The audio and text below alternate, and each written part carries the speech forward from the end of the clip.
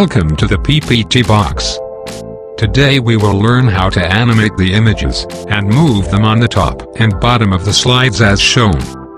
Although it's a very easy effect, yet, it becomes complicated sometimes. What you have to do is just follow me step by step. Number 1, import your pictures. Import your pictures in the slide and arrange them, so that the height of all the images becomes the same. Number 2, group your images. Select all your images by holding the Shift key, right-click on it, and click on Group. Your images are now grouped together. But as you can see, these 4 images are not filling the whole slide. Therefore, copy-paste this group and arrange it. Zoom out a little bit. Now what you have to do is combine these 2 groups by selecting both of them holding Shift key, right-click and choose Group. Now it's looking pretty good as you can see.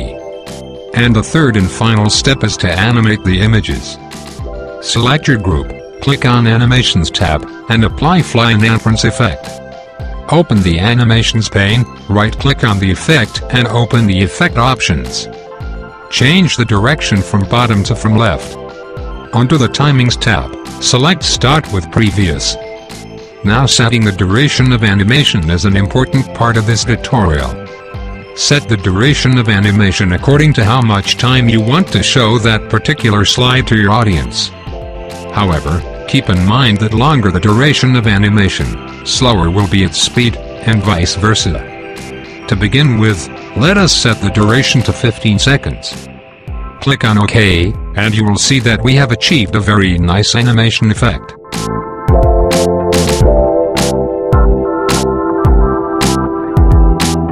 Now, copy and paste these grouped images and place the second group at the bottom of the slide. Do remember to shift the group towards left. Then, open the Effect options and change the direction from left to from right. Boom! You have learned a very nice technique to enhance your PPTs. But, what if you want to increase the duration of animation so that the images move for more time on the slide? You can see that, if we increase the duration time to about 30 seconds, the animation becomes really slow as compared to the images moving on top of the slide. In order to rectify this and move the images fast, simply copy-paste the grouped images again, and combine them into a single group as we had done earlier. Now, you will have to apply the animation effect again to this new group. After you apply the effect, you can now see that the images are moving faster. Thus, the point we learned here was, longer the duration of animation, slower will be the animation, and vice versa. And, larger the group of images, faster will be the animation, and vice versa. The duration and the number of images in the group are dependent on each other. Hope you enjoyed this tutorial. Welcome to the PPT box. Today we will learn how to achieve this beautiful animation effect in PowerPoint 2016. We will be discussing 2 different ways to move the images in a specific path. Import your pictures in the slide and arrange them in this order. Try to adjust and keep the height and width of all the images same. Then, select your image, click on the Animation tab, and apply Custom Motion Path from the drop-down menu. Make a path by clicking at the center of each image holding Shift key. Remember to start the path from the image where you want to apply this effect. And the image starts moving. But obviously it's too fast and it's not looking nice. Open the Animation pane and click on Effects option. Reduce the Smooth Start and Smooth End to 0 seconds. In the Timings tab, apply Start with Previous. And increase the duration of animation to about 15 seconds. Increasing the duration of animation will lower its speed and vice versa. Then, choose this option to repeat the animation until the end of slide. Similarly, repeat these steps and apply this effect to your other images too. To achieve a more professional look, apply reflection to your image. Congratulations! You have learned a very nice technique to enhance your presentations and amaze your audiences. Now, if you want to move your images in some other order, maybe in a circular path, then just follow these simple steps. Select your image and click on Animations tab. From the drop-down menu, select Shapes under the Motion Path effect. Your image will start moving in the circular path. If you want to change the shape, click on the effect options and a number of shapes will be available to you to choose from. And if you want to increase the size of path, maybe a larger circle, then click on Effect Options and then Edit Points. Simply drag the corners of the path to the desired location. Now, open the animation pane, right-click on the effect and open Effect Options. Apply the same settings which we had done in the previous method. Remove the smooth start and smooth end, start with previous, duration about 15 seconds, and repeat until the end of slide. Also apply a nice reflection to your image. And it's done. You can now move the images in any custom shape you want and make amazing PPTs. Welcome to the PPT box.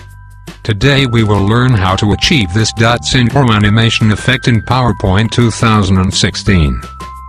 Very simple and easy effect. Open your PowerPoint and type some full stops. Increase the size so that it fills the slide. Click on Animations tab and add Fly in effect. Open the Animations pane, right-click the effect and open Effect Options. Change the direction from bottom to from left. Select the option to animate the text by letter and enter a delay of about 3%. Click on Timings tab, select Start with Previous, and lower the duration to 1 second. Click OK and the first part is done. Next, add another animation, Fade under the Exit option. Open the Effect Options tab. Enter a delay of about 3%. And lower the duration to 1 second. Click on OK and you will see that you have achieved a very nice animation effect. Hope you enjoyed this tutorial. Do subscribe my channel to learn more about PowerPoint and don't forget to hit the like button. Thanks for watching. See you next time.